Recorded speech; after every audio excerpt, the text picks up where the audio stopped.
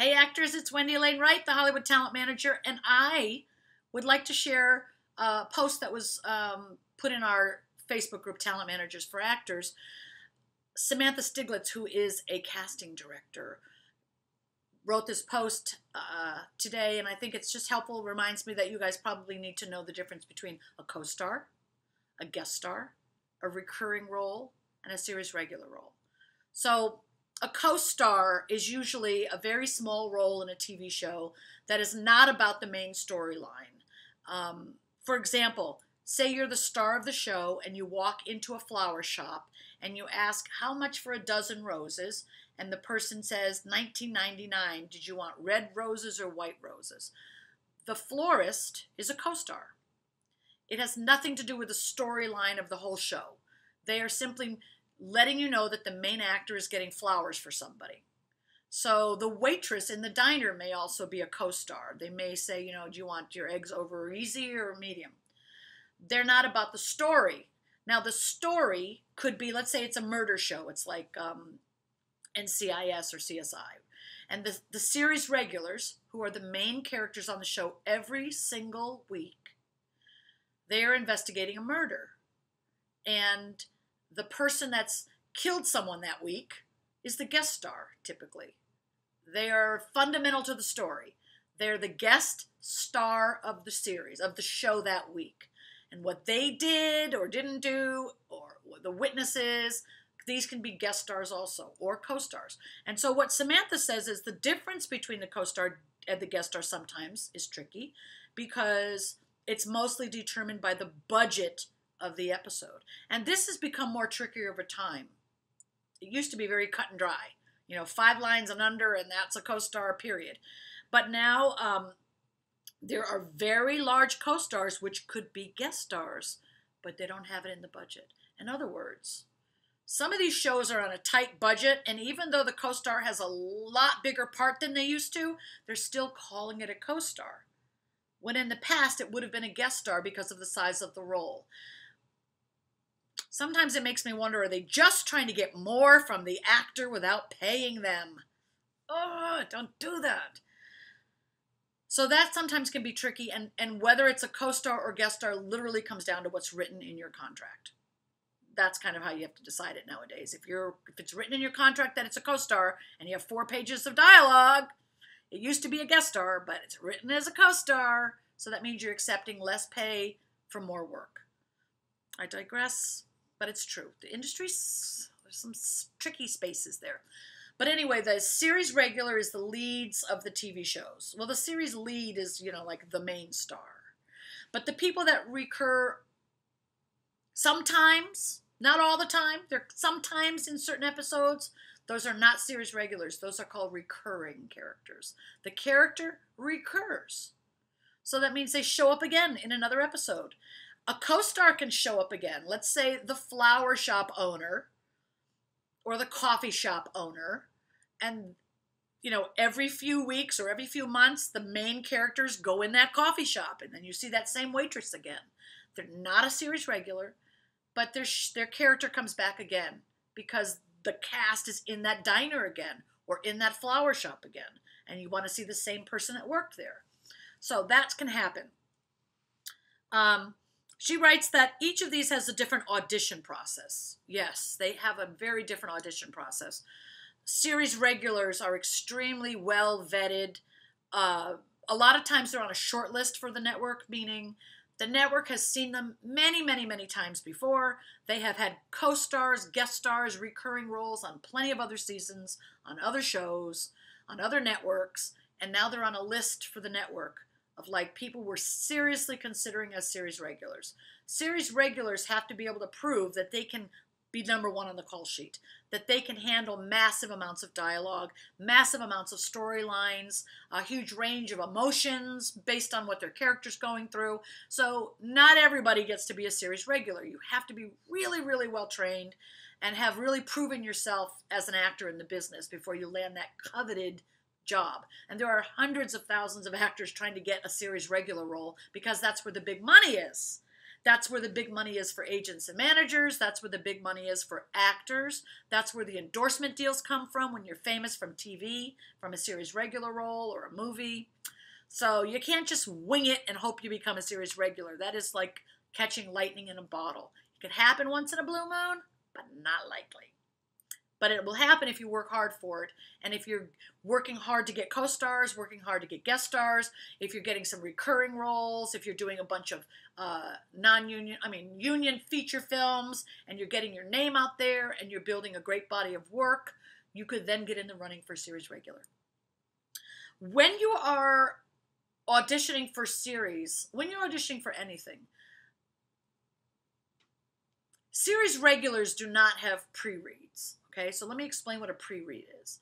A pre-read is if the casting director's never seen you before, they haven't heard of you, they don't know you, you've never auditioned for them, they have no idea what you can do, they're going to pre-read you, meaning they're going to audition you before they send you to producers. If you're a casting director, the producer hired you. The producers hired you and said, okay, cast this for us. And the producers are the boss of the casting director. Casting directors have bosses. Casting directors don't decide who gets the role. Casting directors make suggestions on who they think is best for the role. So a casting director will say, okay, I'm going to look at 500 tapes. I'm going to pull out 50 that I think really would be good for this. I'm going to pre-read some of these because I don't know them all. And then I'm going to give the tapes I think are best to the producers. The producers are going to look at them and they're going to say, okay, let's call back these people or whatever. Now, sometimes a casting director will call some people back. They'll audition them once in a pre-read and go, okay, I don't want any of these people, but these 20 I really like. So now let's call them back and see let's look at them further. And then they're going to narrow that down to 5. Remember, they're narrowing it down to 1 eventually. So maybe they had 5,000 pictures. Maybe they auditioned 50 people. Some of them the casting director already knew, so they sent them straight to producers. Others, they didn't know at all, so they pre-read them first and see if they're ready for producers, if they're good enough to go to producers. But remember, that's a completely different list than the series regulars. Okay? If they're pre-reading you, you're not at a series regular level. Not in that office. The studio is going to make a decision. The network is going to make a decision on who gets to be a series regular, not the casting director. But the casting director has the tremendous power of choosing who comes into audition. Directors also can choose who comes in. Producers can choose who comes in. Showrunners can choose who comes in. Networks can choose who comes in. And they all give a list to the casting director and say, we want all of these people to be considered. So this is a very interesting post that she's giving a little bit of this information. And she says I could elaborate on all of these, which I just did. But it's not necessary she says it's good terminology to familiarize yourself with. In that I agree with that very much. I want to tell you about what is a chemistry read. So there's different levels of auditioning, like I've said, okay? The pre-read is the very, very first one. It means nobody knows who you are and they want to see what you're about before they send you any further up the chain. Okay, once they've decided that when they bring you in for a pre-read, you did a really good job and you took direction and they really liked your take of the character. So now they're going to give you a callback. If you fit the role, they'll give you a callback. After the callback, then you're going to go to producers. And it's called a producer's session. And in that producer's session, you're going to get notes from the producer now about your role. Okay, we like that, but let's see it like this. And can you maybe do this? And what do you think about that? Try this instead. And they want to see if you can take direction, because when you get on set, that's what the director's going to do. The director's going to give you direction on what they want to see. So you have to be able to take what they said and change what you're doing and implement their notes. So in auditions, they're checking a couple things. Are you right for the role? Was the way that you interpreted the script and brought it to life an interesting idea for them? Does that maybe a possibility? Can you take direction? So let's say the answer is yes, you did all of that well. Then you go to callbacks, then you go to producer sessions, and now the producer narrows it down to like 5 people out of 50, out of originally 5,000 submissions. Those 5 people are going to go test for the network. It's going to be a very separate and different audition. And you're going to test on camera to see, what you look like on camera. It used to be called a screen test, right? They want to see what you look like on camera, and they want to see how everyone looks on camera, and then they do a chemistry read, there, the lighting. Then they do a chemistry read. The chemistry read is, let's say they've cast the female, and they want that female to read with 3 or 4 different guys to see who has chemistry, who really pops off the screen and looks like they really could be in love, who creates good energy together, or who really could play a mother and a father, or a daughter and a son, or they want to see how these people fit together. So sometimes they haven't cast the female. There's 3 choices of female and 2 choices of male. They're going to mix and match, it's called, and test all of these people together and see who has chemistry. And eventually they're going to narrow it down to the 2 people that they hired, the lead, female lead, and the male lead, or the mother and the father and the son and the daughter, and that's who's going to get offered the role. Now, what's really important to remember is even if you get offered the role, the role could be given to somebody else. When a casting director is casting for a project, the first thing they do is make a list of people they think would be perfect for it. And the casting director may say to the director and the producer, we really want Scarlett Johansson in this role. And they send the script to Scarlett, and Scarlett says, I love this script, but I'm shooting 4 other movies and I don't have the time. Then they're going to decide, are we going to put this project on hold until she's available, or are we just going to not have her and we're going to offer the role to somebody else? So direct offers go out first. For the main roles, direct offers go out first. That means that actors not auditioning. Scarlett Johansson is not auditioning for roles.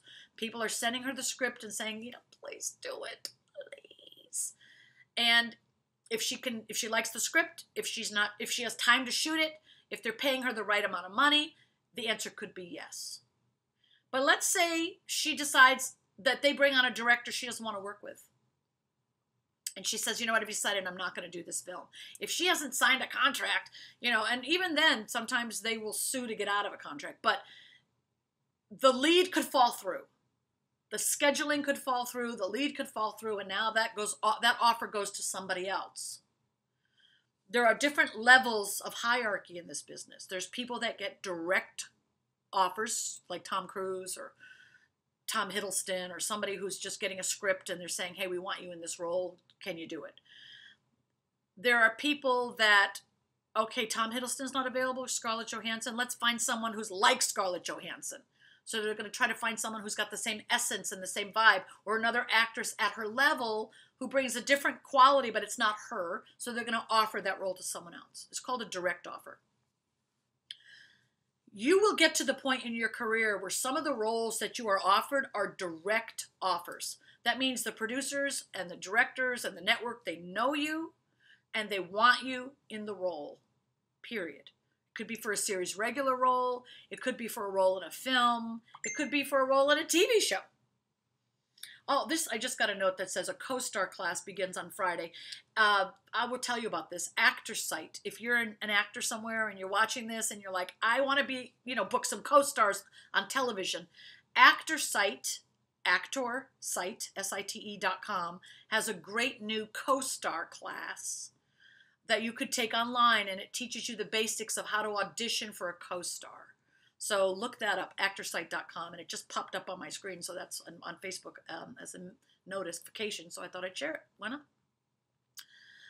So those are the different levels. You've got the pre-read, which is brand new actors nobody knows, and you've got the direct offer, which is actors that have been around for a while and people know their work. And then there's a whole bunch of things in between. You're going in for co-stars, guest stars, recurring roles, and casting has a list of people they want to see. People that are getting a direct offer, people that they really like and think would be good for a project, and they don't even bother with the pre-reads or callbacks. They just go straight to producers. And you're going to climb the ranks of those audition levels over time.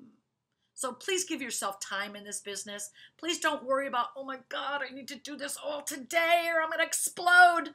That puts way too much pressure on you as an actor.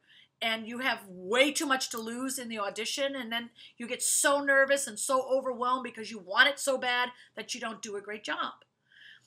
Your job is to take that script and interpret it and make it your own and bring that character to life. And then when you get the audition, you have an audience. Act like you already have the job and you're showing up to show them your performance. And then walk out of there thankful for the opportunity and completely let it go. Don't wait to hear from them. Don't expect to hear anything. Just move on to your next audition. And if you get a call back, wow, great for you.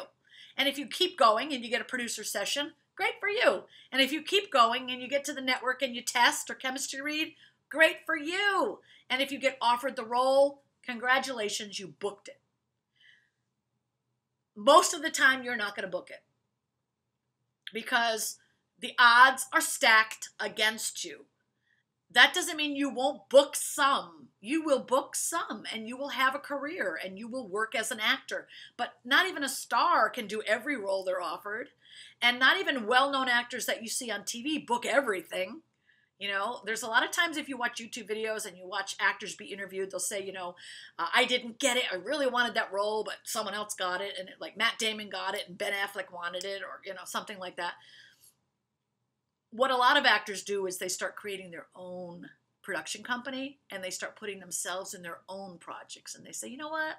I'm done auditioning. I'm going to start creating my own projects and put myself in them. And I'm not waiting for anyone else. Well, you don't have to wait until you're a star to do that. You can start creating your own films right now. But we'll talk about that in a future video. I'm Wendy Alane Wright. Follow me on Instagram, Wendy Alane 1. And I'll see you in my Facebook group, Talent Managers for Actors. And if you take my course, Hollywood Winner Circle Academy, I will see you every single week for 1 year, coaching you personally. I'll see you later. Have a great day. See you on the red carpet. And don't let anything stop you from what you want to achieve in life, especially you. Don't stop yourself. You can do it.